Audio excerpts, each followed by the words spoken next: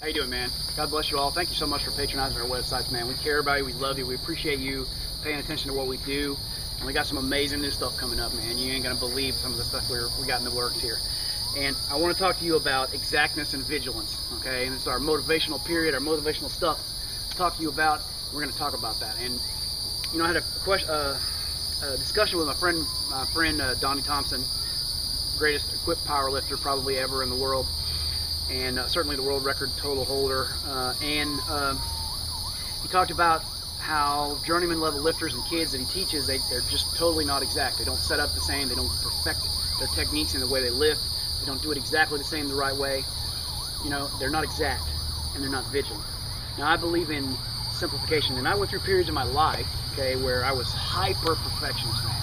And that's something you need. You need those things that you care about deeply, that you do perfect all the time. Now, you don't need to let that drive you nuts, because I did that as a kid, man. I let it drive me nuts. I had to be perfect at everything all the time. Nobody does that. There's a lot of things that just don't matter, okay? I'll give you for instance of that. I'm sitting here in my prison pit, love to work out outside in the dirt and the crazy and the sweat and the blood and the tears and everything.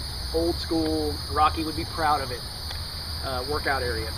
And it ain't pretty, it ain't perfect. I don't want it perfect. In fact, I actually want it a little bit imperfect, because I want it to make me tougher and harder that way.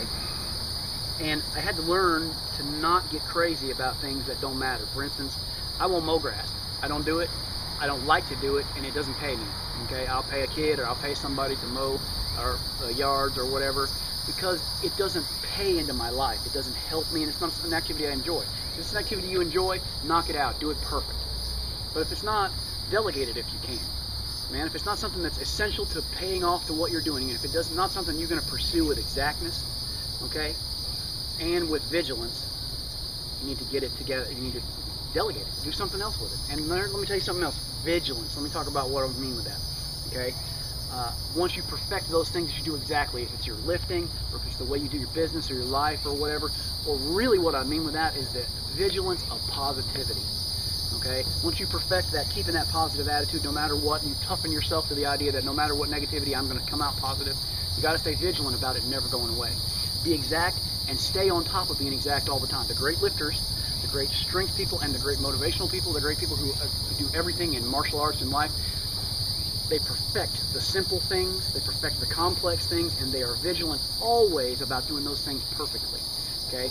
If you watch me squat, I set up the same way every time, all the time. Grab with the right hand, grab with the same hand, step with the same foot. If you watch me do another lift, it's always the same, okay? Unless I'm doing something for a particular variation.